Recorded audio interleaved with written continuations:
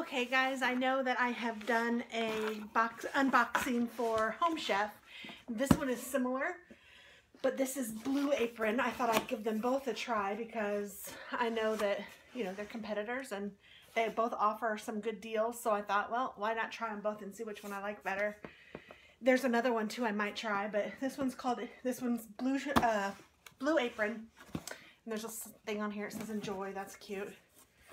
And so I have a little welcome package, kids cooking camp, and then it teaches me how to make, I think I only have 2 recipes in this one, shredded barbecue and creamy shrimp fettuccine. So it looks like it comes with a nice insulated bubble wrap. And it looks like everything comes separately, so let's look. There are scallions, so yeah, everything like comes in its own bag. Chives, green cabbage, baby spinach, and it's all labeled really nicely. Green beans, potato buns, fettuccine, barbecue chicken sandwich knickknacks, it says. Shrimp fettuccine knickknacks. Oh my goodness, look at this little thing of barbecue sauce. Oh my gosh. That's super cute. A head of garlic. Some fingerling potatoes. Oh, I don't know if you saw those. And this says, a great recipe is comprised of incredible ingredients. And then there's like the ice packs and the meat. So here's some chicken and shrimp, wild Gulf shrimp. How nice.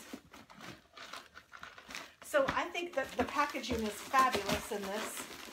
This thing is very insulated. You might even be able to reuse that, like to take it to Sam's Club or something. I'm even thinking I might do that now that I said it out loud. So this looks really nice. I mean, everything is seriously packaged super well. Let's see what's in one of the knickknacks. The barbecue chicken sandwich knickknacks. Oh, it has like sugar, whole grain Dijon mustard. So all the little things, sweet relish, oh, a little thing of red wine vinegar, and then there's some mayonnaise in there. Very cute. Well, the packaging I think is better with this one, just because it's so cute. I mean, I don't know if it's better. It's just really, it's appealing. We'll see how the food is and if it's as easy to follow, but so far so good. The recipes looked a little more hoity-toity than with Home Chef, and we're not really about hoity-toity, so I found a couple that I thought we'd like this week, but I didn't find a ton, so I just picked the 2 that I thought that we'd like. And I don't even remember how much it was, but there's a discount if you go online. They'll just give it to you. I didn't have to ask or anything. Okay, well, I will let you know how it turns out. Thanks for watching. Bye-bye.